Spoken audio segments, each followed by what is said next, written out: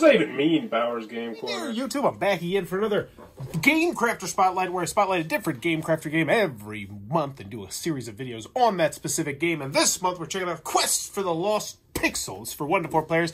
Take about 2 hours to play, and this is going to be a setup video. I'm going to show you how to set things up. So the first thing you're going to need to do is decide how many players you have. I'm going to show you how to set up a 2-player game, but I'm also going to give you the details on how you can set up different player counts.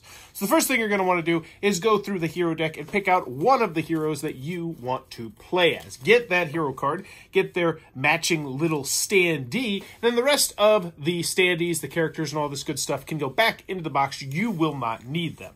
Next, you're going to make sure you have these decks out on the table. The potion deck, the event deck, spell deck, gems, artifact, monster first floor, treasure first floor, and the dungeon tiles, in addition to these red and green time cards right here.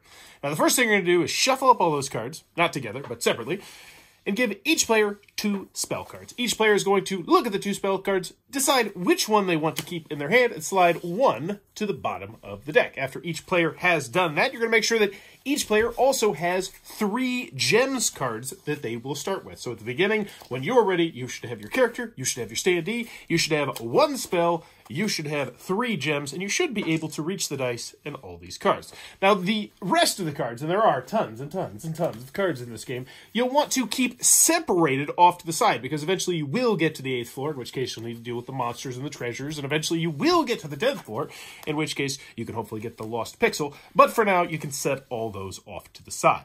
Now, the next thing you're going to want to do is count out a specific number of time cards based on the number of players in the game. And I'll put that picture right here, but I have 20 cards because I'm playing a 2-player game. Next, what you want to do is set up a certain number of dungeon tiles. Now, when you're setting up the dungeon tiles, there's 2 very important tiles, which are these tiles right here. This one, with the stairs going down, is going to be on the table already. This is where you're going to start off at. This one is going to be mixed in with the rest of the dungeon tiles, and once again, going back to that picture, I have 20 dungeon tiles right here because I'm setting up a 2-player game, but that will change based on the number of players you have. So we took that one special stair one, put it into here, because that is how we will get to the next floor. Last but not least, each player is going to grab the D20, take a roll, and the player to roll highest will go first. But now you are set up and ready to rock and roll in Quest for the Lost Pixel. This game looks like it might be for you. Be sure to check out that Game Crafter link down below. Also, be sure to click on that subscribe button, as I'm going to be doing a gameplay and a review of this, in addition to an unboxing, which you can check up in that upper right-hand corner. But if you enjoy this content, please be sure to click on that subscribe button down below, as I'm trying to reach 10,000 subscribers. And if you ever had a dream of making your own game like Peter did, well, then go check out the Game Crafter, because they sponsor this, but I tell you anyway, that is undoubtedly the best place to go get your prototyping needs done. They do cards, they do standees, they do 3D printing now, I'm pretty sure. They do cardboard pop-outs, even though it makes you smell like a campfire. But still, you can smell like a campfire and realize your dreams of making a game. That sounds like a win-win to me.